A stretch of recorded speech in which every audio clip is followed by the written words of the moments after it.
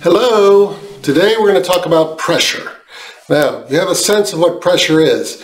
It's a force pushed against some type of area, and you certainly don't want to get it wrong. Pressure can be very important.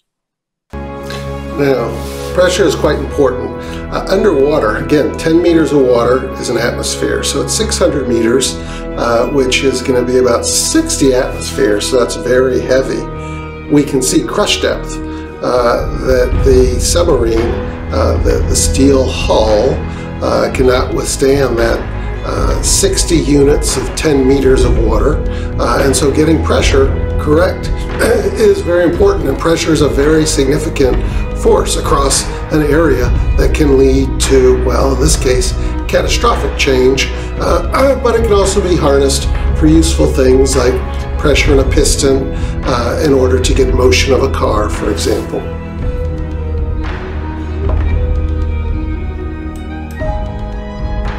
How can we think about the magnitude or the strength of pressure? Well, a good reference point could be to imagine we're at the beach, sea level, that's kind of a reference, and ask how hard is the atmosphere pushing on us? We call that 1 atmosphere. What's the magnitude or value of that? Well, because we're being pushed, we're in a fluid, we're being pushed from the right, the left, the top, and the bottom. We don't really feel the atmosphere. But if we were to suddenly remove the atmosphere below our feet and ask how much water do we have to hold up, it turns out we have to hold up water that's 10 meters tall. That's how much, that's a lot of water, right? Imagine trying to hold up 10 meters of water. That's something like on the order of 6 human beings. Imagine the circus and acrobats, shoulder to feet, shoulder to feet. That's how high 10 meters of water is. So you're trying to hold that much water. Just as a calibration, if you're trying to do blow a balloon,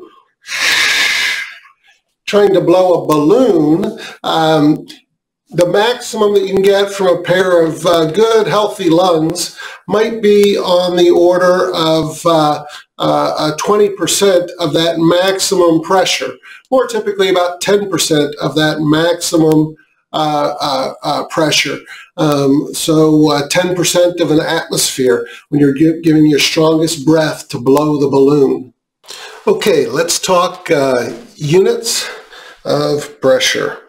Again, if we have pressure inside the pot, so we could have just air, the pressure would be then 1 atmosphere if it's at the surface of the earth. But we can also imagine having some water in it that we're heating up, and that water, as we boil it, the pressure inside goes up. We could even seal it strongly and make what's called a pressure cooker, where we try to over-pressurize it. We can imagine the pressure inside that pot. Well, nature has a pressure inside that pot, period. But humans, well, we're a little bit more complicated. We have many ways to explain it. We can use pascals, bars, kilopascals, megapascals. The unit scientifically accepted most widely is Pascal. Well, it has various definitions. So 100,000 Pascal is a bar. Why introduce a bar? Well, 100,000 pascals is typical of near the ocean at sea level. It's actually 101,325 pascals, but let's just call it a round number, 100,000 pascals or 10 to the 5 pascals. Now, as we move around the planet, Western Europe, Australia, folks on the street use different things. In Western Europe, well, a bar is common. Not everybody uses a bar in Western Europe, but it's more common.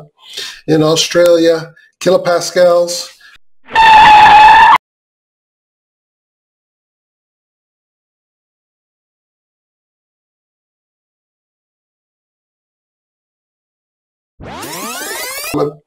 In Australia, kilopascals, or 100 kilopascals is a bar. In China, megapascals, where mega is 10 to the 6, so 1 bar is 0.1 megapascals. In many places in North America, pound per square inch, or PSI, is common, and 1 bar or 1 atmosphere, 14.5 psi, so 14.5 PSI is the same as 100,000 pascals, where Pascal is the international scientific unit, or 14.5 psi. It's hard to say 100,000 pascals all the time. 100 kilopascals. In India, Korea, kilograms per square centimeter, where 1 bar is 1.02 kilograms per square centimeter, where it's understood that that's on the planet Earth. So the kilogram is in a gravitational field of the Earth, not Mars, not Jupiter, so on and so forth. Inches of mercury, that's still commonly used, especially in medical area. So if 29, 1 bar is 29 inches of mercury. Okay, so various types of units that people use to describe the same thing. Nature just has one way of describing it. Nature is, but people come along. And of course, people are quite creative. So this is just an example of 22 definitions of pressure, or ways to describe. Again, it's always the same pressure from the nature perspective, but humans have 22 or more ways to describe it. We see some that we've spoken about, the bar, the Pascal. Let's dive in on one that is less common. There's the pièce. So the pièce is in the meter-ton-second system used in the Soviet Union from 1933 to 1955. And one can go over and see that 1 pièce is the same as 1, or defined as 1 kilopascal. Okay, so other common things that happen and why we're interested in pressure. Well, this fellow is having a bad day. This person is illustrating kind of the tire pressures. So if you ride a bike, or know somebody who rides a bike, one can take a look at what should the pressure be. Well, an aluminum road bike, something like 80 psi, keeping in mind that 14.5 psi is a bar, or 1 atmosphere. So that's about, let's see if we do the math quickly, that's about 6 bars, or the equivalent of 10 meters of water 6 times, so 60 meters of water. So in a very large water pipe going straight up, you could balance the pressure in that water pipe 60 meters high with the pressure that's typically in the aluminum road bike. So that's a pretty high pressure. Down to a kid's bike, which is a half to 2/3 of that. Other places that pressure intersect your life. If you drive in a vehicle, an automobile, you can open up the passenger side door, take a look inside, you'll see a plate. On that plate, you will see recommendations for your tires. The front, if you have a tire gauge, should be 35 psi, so that's something like 25 meters of water, and this is nicely converted into kilopascals for us. Thank you very much. Front tire, rear tire, gives you an idea of the types of pressures that you encounter in your everyday, day-to-day life, whether you've noticed or not. In your house is very important, right? The utility, the municipality, should be maintaining the pressure. Something like 45 to 80 psi is considered typical. Below 40 psi is low water pressure. Above it's 80 psi. Going too high, you might think high water pressure is good, but your various things in your house are designed to have a certain pressure. So overpressure puts wears and tears on them, and in a very difficult case even leads to leakage. So you'd like to have that ideal pressure. If you turn the water off or the pressure is too low, that's bad for the shower. Too high, you'd like to have that ideal pressure in that 40 to 80 psi. Now what's interesting about that is people, of course, live in vertical structures known as houses.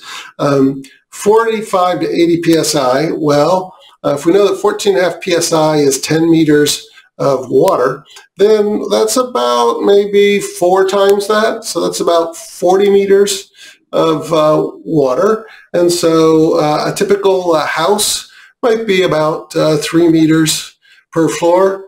So that would get you up to, say, if you took 45 divided by 3, that would get you up to, say, 11 meters or 11 stories. Okay, the heart, of course, is also quite important to each of us, goes without saying. So how is that? Well, the heart is a pump, boom, boom, boom. And, you go in and you get a measurement from your doctor. Typically, you're looking for something that's called 120/80 to be a healthy person. So the 120, the 80, when the pump first sends liquid out, compresses out into your pipes, your blood vessels, veins and arteries. Goes out into your arteries, up your aorta. Well, that's your high pressure, which is 120. We'll talk about the unit. And then when the pump fills again, low pressure, 75, and your heart's beating at about, say, 70 beats per minute, more or less. Different people have different rates, different pressures, but overall, the human machine, the human heart, it's not going to vary too much from 120, 75, 70. High blood pressure, you might get 140. Olympic athletes, 70 pulse might be, 60 or 55. But overall, the dynamic range of the machine is not that large, but those small variations are very important for human health. So what is that measurement, 120/75? Well, it's a historical unit called torr, or millimeters of mercury. It is akin to what we talked about, 10 meters of water. It's just that water has a lower density than mercury. So at ground level, the atmosphere pushes like 10 meters of water or 760 millimeters of mercury. So we can talk about an atmosphere as the height of 10 meters of water, or we can talk about it as the height of 760 millimeters of mercury, or torr. So if this is 120 millimeters of mercury and an atmosphere is 760 millimeters, then that's about 1 part in 6, which is about 15%, 16%. So that's the equivalent pressure, about 15% of 10 meters of water that pushes the blood throughout the veins in your body.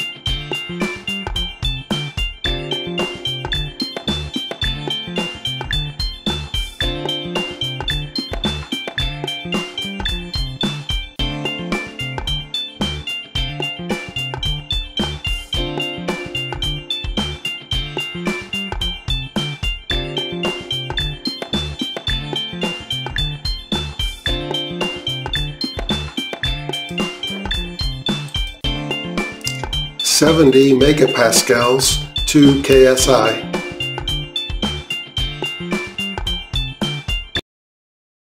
Now, what this video nicely shows is a weather balloon that's launched in space. So of course, when it's launched from the surface of the Earth, it's at 1 atmosphere or 10 meters of water on the outside pressure on the balloon, and you see the size of the balloon. There's a GoPro always taking a picture of the balloon, so you can see as the atmospheric pressure goes down, which is shown in the upper right corner, the height and the pressure. As it goes up, the atmospheric pressure goes down, so the balloon pushes out and gets bigger, and you can see that in the GoPro video. And as one goes higher, the pressure of the atmosphere goes down, starting at 1,000 millibar or 1 bar, which is 1 atmosphere. And you can see it's now down to about 20 millibar at 20 kilometers. And then the balloon explodes once you get to a certain height, and the weather station falls back to the ground for recovery for its data set. Pressure goes down as one goes up in the atmosphere, and pressure goes up as one goes down into the ocean. Pressure falls from something like 10 meters of water equivalent at the surface, and as one goes up into the atmosphere, we saw that it dropped to about 20 millibar, which then would be something like 0.2 meters of water. And as one goes down into the ocean, one saw that it went from 10 meters of water to 600 meters of water, or the force, the pressure, increased 60-fold for the submarine.